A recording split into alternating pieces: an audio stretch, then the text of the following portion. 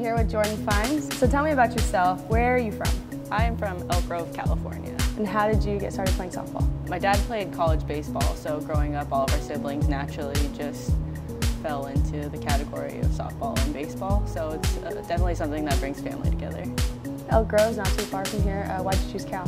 It's not too far from home, and also it's the #1 public university in the world. How could you not pass? It's all about academics. What's something that you've learned since you've been here on campus? I learned how to take the bus to school, but I don't know how to take it back yet. So if you find Jordan Fines roaming around campus, please return her. What's it like playing at the collegiate level? Definitely nerve-wracking, just the fact that, you know, this is real now. What's your favorite softball experience so far this season? Going to Puerto Rico was definitely one to remember because I've never been overseas before. So starting off the season with that trip was definitely memorable. Next, I want to do a quick response. So I'm going to say one thing and you just list your favorite right off the top of your head. Are you ready? Yes. Favorite color? Blue. Favorite place? The beach. Favorite movie?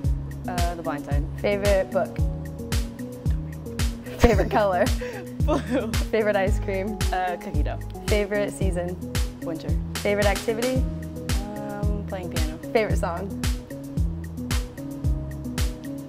Come on! Okay, Computer Love, Zapp and Roger. Okay.